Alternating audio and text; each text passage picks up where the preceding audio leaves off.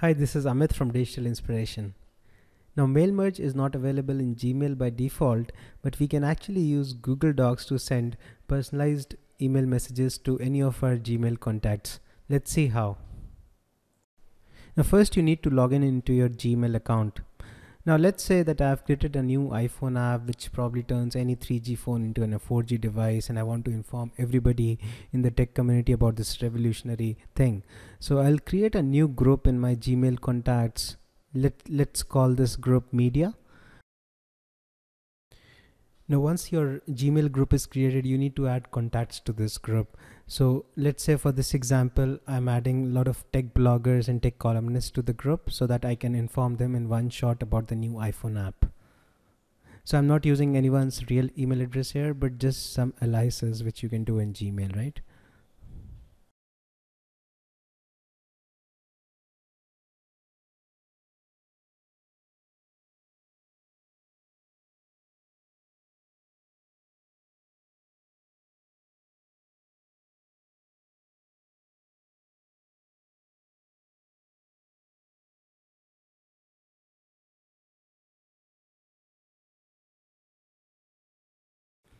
So now our Gmail contacts group is ready, that has the email addresses and names of all the tech bloggers whom we want to inform about the new iPhone app.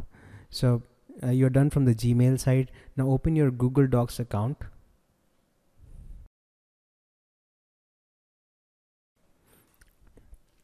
Open the mail merge spreadsheet. You can find a link to this spreadsheet on my blog, so just create a copy in your own Google Docs account.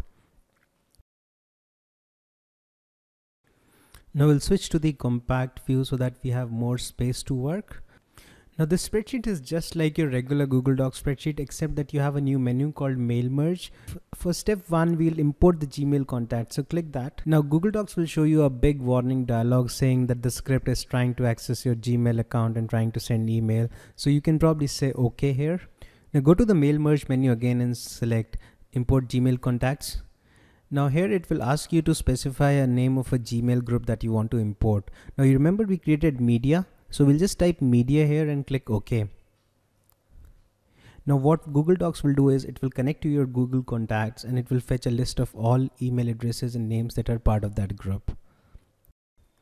So now we have everything we need in a Google Docs spreadsheet. We just need to send emails to these people, and we can do that using Google Docs itself.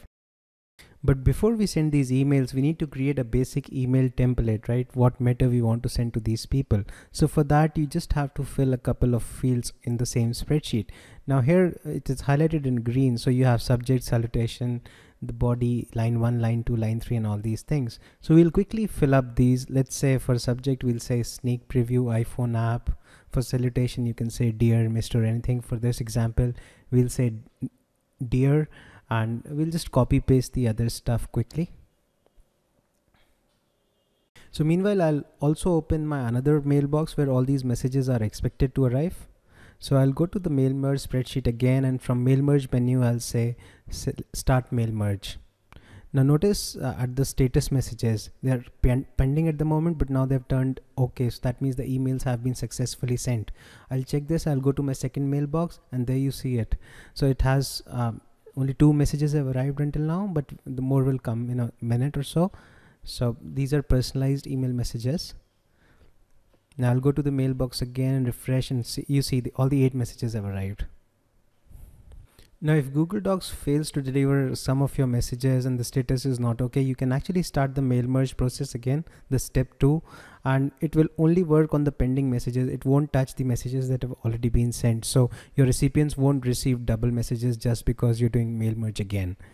Also, this only works for Gmail, but if you want to use it with Yahoo Mail or Hotmail, you can simply export the contacts as a CSV file, import it into the spreadsheet, and start mail merge.